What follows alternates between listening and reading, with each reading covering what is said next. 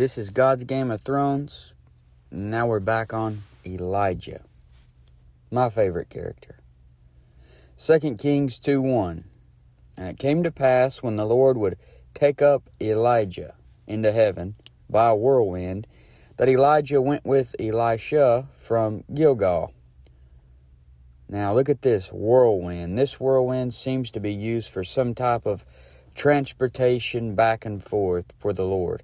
Remember that this is God's Game of Thrones, so he's able to take out or insert anyone in and out of the picture, in and out of the game, as he pleases. So the whirlwind and the clouds seem to be some type of teleportation device that he uses.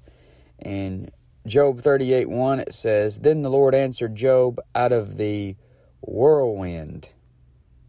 So the whirlwind seems to be a way the Lord could even communicate with them, talk through it. The second coming of the Lord, when the Lord leaves the third heaven with us and comes to the earth, is connected with a whirlwind. In Isaiah 66:15 it says, "For behold, the Lord will come with fire, and with his chariots like a whirlwind, to render his anger with fury and his rebuke with flames of fire."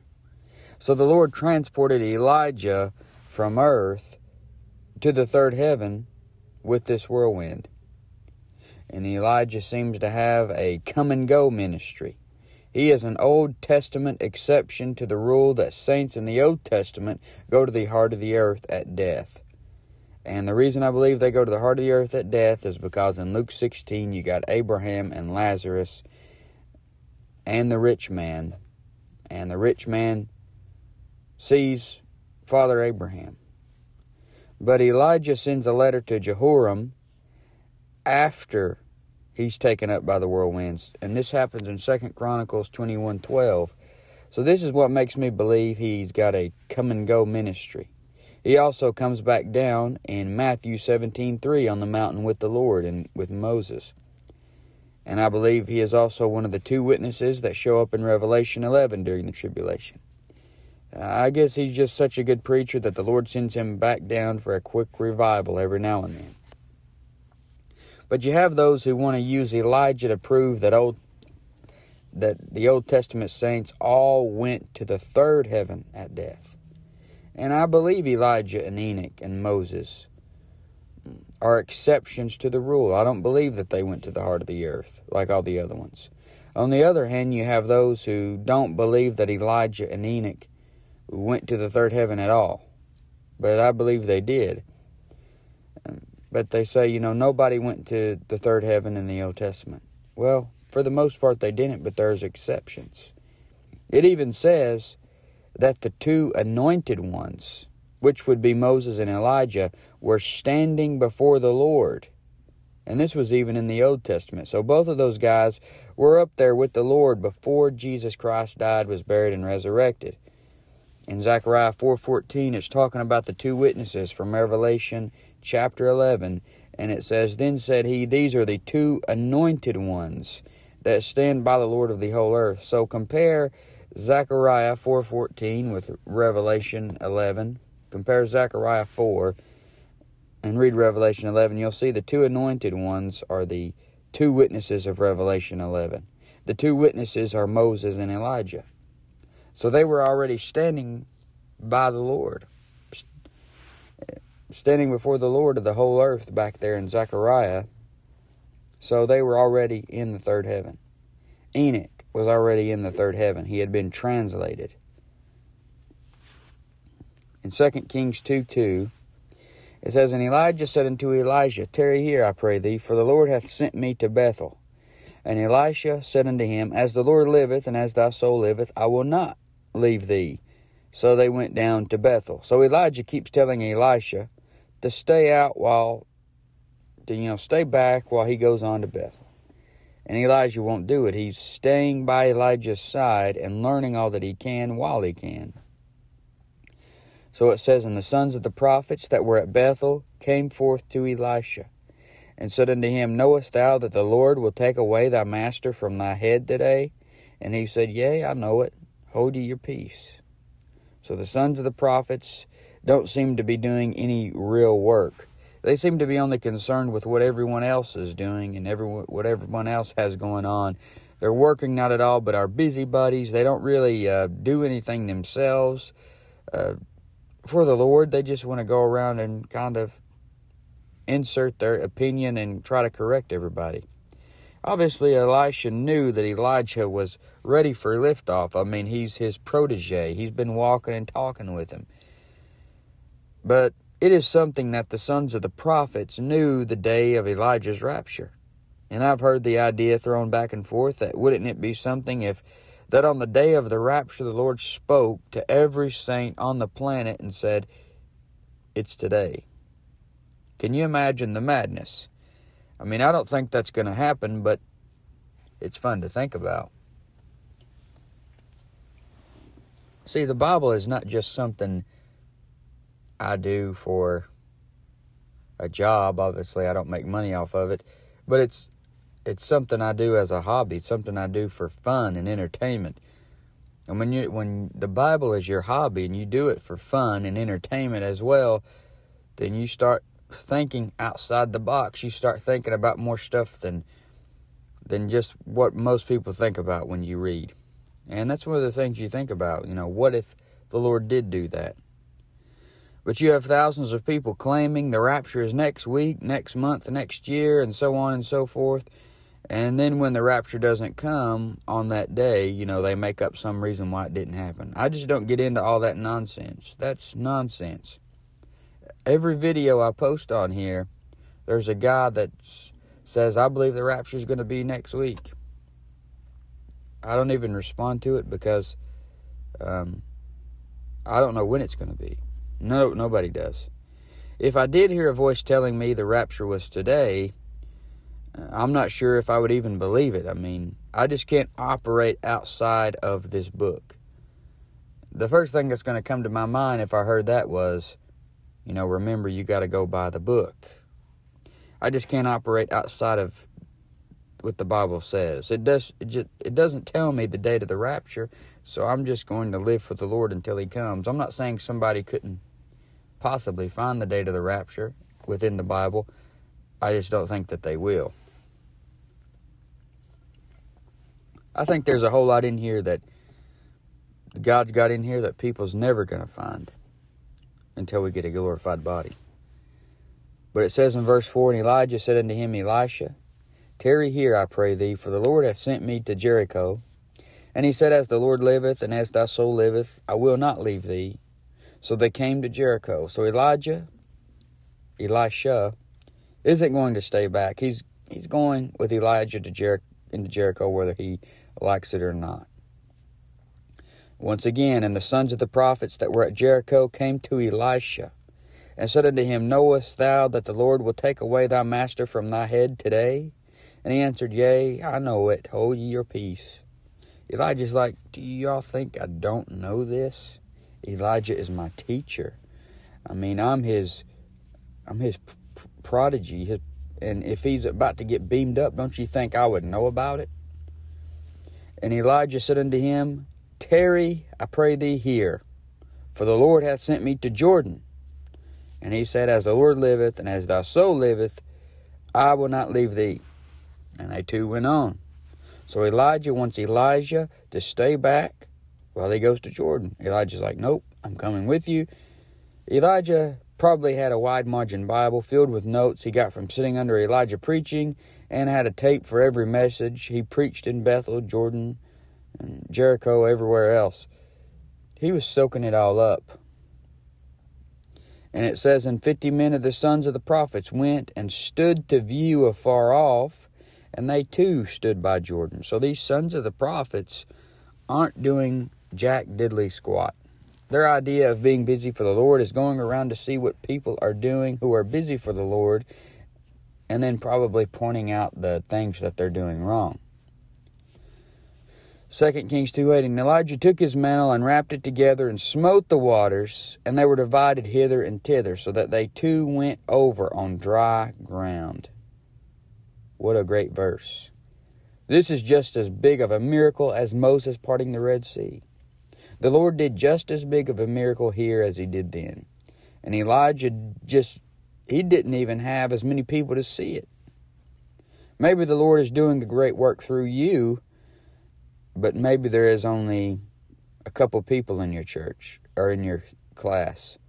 The Lord can be working through you just as much or more as someone who's preaching to 10,000 every Sunday. I mean, I believe there are pastors that have 10 people in their church, and God's working through them a lot more than some of these guys that's got 10,000 in their church. It doesn't matter how many people see it. God still did a great miracle. So Elijah and Elisha go over on dry ground. It wasn't even muddy. It was dry. They didn't get their sandals dirty even. In 2 Kings 2:9, it came to pass when they were gone over that Elijah said unto Elisha, Ask what I shall do for thee, before I be taken away from thee.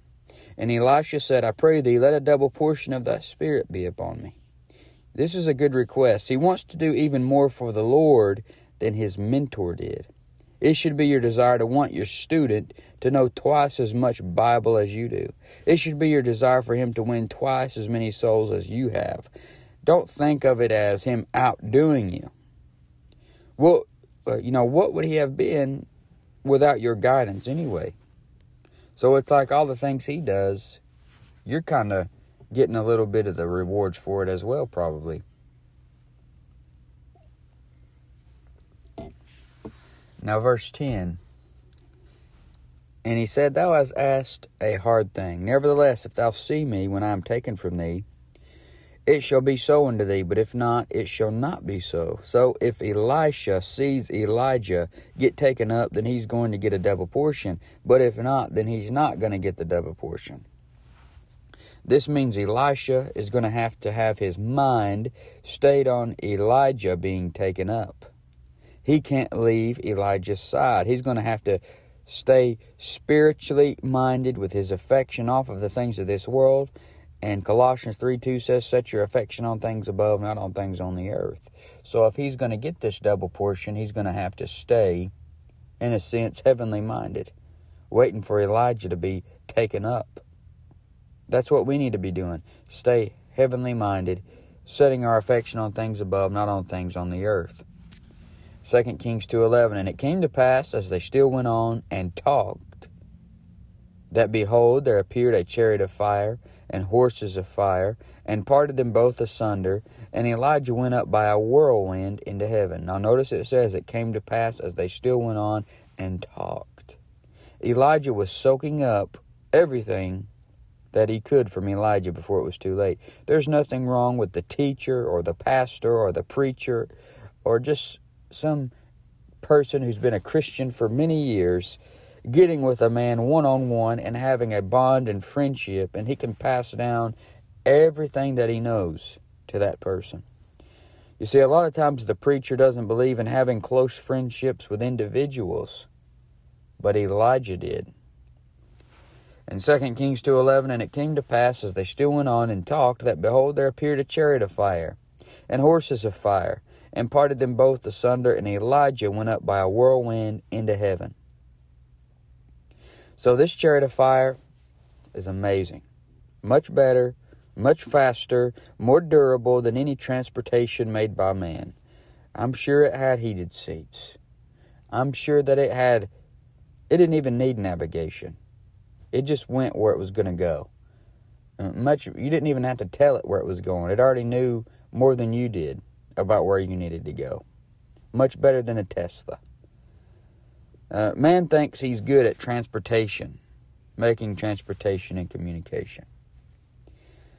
And Daniel 12:4, it even says, and even to the time of the end, many shall run to and fro, and knowledge shall be increased. People's going to get around pretty good in the end. But God has better transportation and communication back in the Old Testament than we do in this day. You see, I can talk to God in my mind and he hears me instantly. I didn't have to set up a cell phone account to do that. I didn't have to get a plan. I don't run out of minutes. God's transportation for Elijah is much better than any limo or taxi that could come pick you up. All these big dogs in the Old Testament had these iron chariots. You know, you've read about that. God has chariots of fire. Do you think he's worried about their iron chariots? I mean, in the Old Testament, men would put their trust in horses, but God has horses of fire. And I'm going to have a white horse of fire at the second coming when I come back on that white horse. Maybe it's one of those horses of fire. These are supernatural horses. So there is animal life in the third heaven. In 2 Kings 2:12, and Elisha saw it, and he cried, my father, the chariot of Israel, and the horsemen thereof. And he saw him no more. And he took hold of his own clothes, and rent them in two pieces. So Elijah rents them in two, and this shows mourning and stuff. And probably he rent them in two because he was just parted asunder from his mentor in the Lord. And it says in verse 13, and he took up also the mantle of Elijah that fell from him, and went back and stood by the bank of Jordan. So Elijah left his mantle. So what are you going to leave behind? A good motivation of me putting out as many studies as I can is so that I can leave something behind. There are a lot of books and studies that I listen to by men who died long ago. They left something behind, and I can soak up and get it in my mind and in my Bible, the things that they said. A lot of pastors today won't put their stuff out there for the people to listen to. They say it's only for their church. And I mean, that's fine if that's what they want to do, but I personally don't get that. I understand there are different local churches spread out all over the world, but we are all a part of the same church. So what you're saying is you got all this good stuff at your church, and you believe it's good stuff, right? But you're going to leave other parts of the body out that would listen to it if you did put it out there. Or they won't put it out for free. And I understand why some people have to charge and all that. But something I can't understand, this is my opinion. Everybody can do what they want to do. It's their stuff. They have every right to do what they want to do. But I see a lot of people with their stuff, they have the prices jacked up so high that a person has to work a full day, give a full day's wage almost just to listen to it. I mean, I've bought study Bibles and digital downloads and Bible studies that were extremely expensive. I've bought a Proverbs study that was $50 for 50-something hours. It was a 50-hour study, and it was like $50. And it was just a digital download, an MP3. I mean, I work a full-time job, and I wait until my birthday to get stuff like that. It's so high. I mean, I love the Bible. I love Bible studies. But when a person has a family, it can be hard to spend that much money on a digital copy of something that you don't even get a physical copy of. It just, I don't know, that just doesn't sit right with me. But if that's how they want to do it, that's how they do it. It's their stuff. But what are you leaving behind? I want to leave behind a lot of stuff. And I want to leave it behind for free. That way anybody can have access to it. And for one thing, I don't believe anyone would buy my stuff anyway. I mean, it's obviously not as good as those guys. I mean, I can understand why they would want to buy those guys' stuff. But at the same time, why are we doing this? What's my motive? It doesn't cost me anything to make these studies other than a massive amount of time. And don't ever let these guys make you think you need a bunch of money to do something for the Lord. That's what you get. That's what they kind of lead you to believe is they can't do anything unless they have a bunch of money to do it. And you don't need a bunch of money to do it. Elijah left something behind. Elijah picks up his mantle. And imagine if your pastor left you his Bible that he used his whole ministry. You talk about being excited. I'd go through that thing and copy down everything he had in it into mine. Leave behind a marked up Bible. In 2 Kings 2:14 it says, And he took the mantle of Elijah that fell from him, and smote the waters, and said, Where is the Lord God of Elijah? And when he also had smitten the waters, they parted hither and thither, and Elisha went over. So you're going to see that Elijah does get a double portion of what Elijah had, and he's going to do twice as many miracles as Elijah did. Elijah left behind a pattern. And since he did that, Elijah knew how to part the waters, because he saw Elijah part the waters. You see, I know how to rightly divide and read the Bible and study the Bible and everything, because God used men to leave those things behind and show me. In 2 Kings 2:15 it says, And when the sons of the prophets which were to view at Jericho saw him, they said, The spirit of Elijah doth rest on Elisha. And they came to meet him and bowed themselves to the ground before him. You know, he's probably thinking, well, where were you when I was just starting out? Now you're coming to bow down before me? You know, it's funny, a lot of people won't have anything to do with you when you're trying to go somewhere in your life. They wait until you get where you're trying to go before they say anything to you. It says in 2 Kings 2:16, And they said unto him, Behold now, there be with thy servants 50 strong men. Let them go, we pray thee, and seek thy master, lest peradventure the Spirit of the Lord hath taken him up, and cast him upon some mountain, or into some valley. And he said, You shall not send. So these guys are wanting to go look for Elijah. Most likely when he got raptured out, they were already thinking about going, where's he at? Did he really get took to the third heaven? Where did they take him? And most likely when we get raptured out, they're going to be looking for us. They went all over looking for Gabby Petito and Brian Laundrie here recently. But what if they're, what if they go looking for us when we go missing? When the rapture happens, they're not going to be able to find us anywhere. They have these huge search parties where they look for days, and they look so hard for those two people that they found other people's bodies that were missing. When the rapture happens, I believe it's going to be all in the crime shows. It will be on the news, trending on Facebook, on Twitter, on YouTube, and TikTok. They will say it was an alien invasion, or maybe Trump is hiding everybody underground, stuff like that. But Elijah tells these men, no, don't go look for him. You're not going to find him anyway. And when they urged him till he was ashamed, he said, Send. They sent therefore 50 men, and they sought 3 days, but found him not. So they kept on with Elijah until he says, Okay, go ahead and look for him. But there's no results. They probably found a bunch of dead bodies or stuff that were missing. But Elijah was gone without a trace. John Walsh couldn't find him. Joe Kenda couldn't find him. That wicked woman, Sylvia Brown, couldn't tell them where he was. He was gone, and the only thing he left was his mantle, and Elijah had it. Verse 18, And when they came again to him, for he tarried at Jericho, he said unto them, Did I not say unto you, Go not? See, all those guys thought they knew better than Elijah. He's like, I told you it would be a waste of time. But now you're about to see another miracle that Elijah did. And Elijah is a picture of Jesus Christ, who also does miraculous things with water. He walked on the water. He calmed the storm. He turned the water to wine. In 2 Kings 2:19 through 21, it says, And the men of the city said unto Elijah, Behold, I pray thee, the situation of the city is pleasant, as my Lord seeth, but the water is not, and the ground barren. And he said, Bring me a new cruse, and put salt therein. And they brought it to him. And he went forth into the spring of the waters, and cast the salt in there, and said, Thus saith the Lord, I have healed these waters. There shall not be from thence any more death or barren land.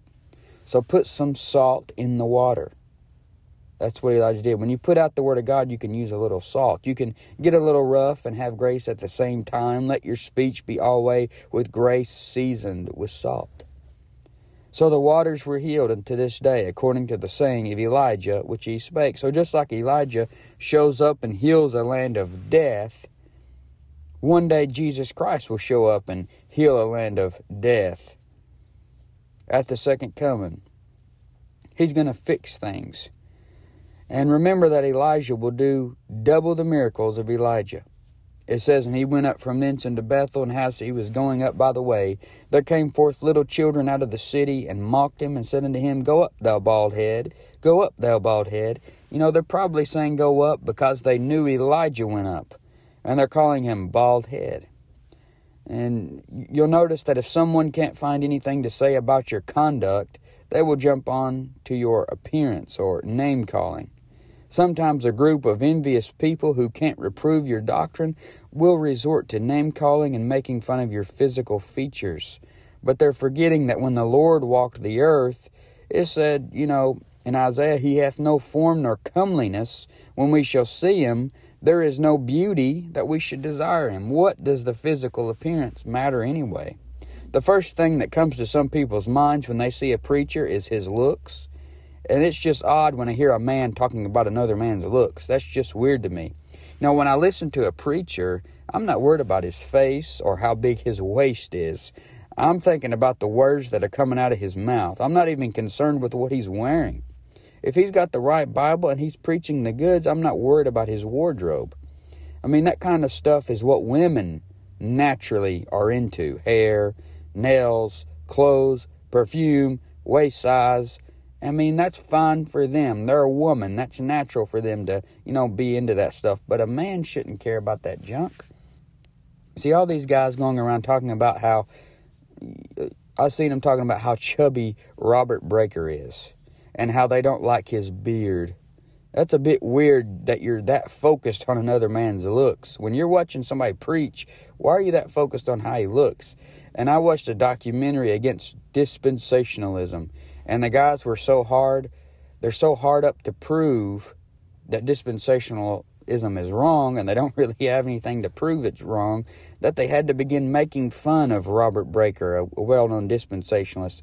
They had to make fun of his appearance, say he looked like a chipmunk and that he's chubby, and made fun of Gene Kim's haircut a few times. I'm thinking, is this all you got? I mean, what kind of man are you just going around looking at how other men look? I believe the name-calling and making fun of someone's personal appearance is from someone who really doesn't have anything that they can say about you, but they hate you, so they like to sit and pick you out and pick you apart physically. In a sense, they are acting like little children. It's kids' stuff.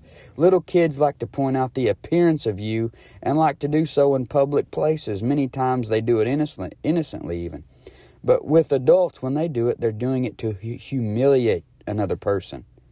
But these little children here in 2 Kings 2 are getting in the way of Elijah. They must have forgot he sit under Elijah, a man who would call down fire from heaven and burn you to Rice Krispies.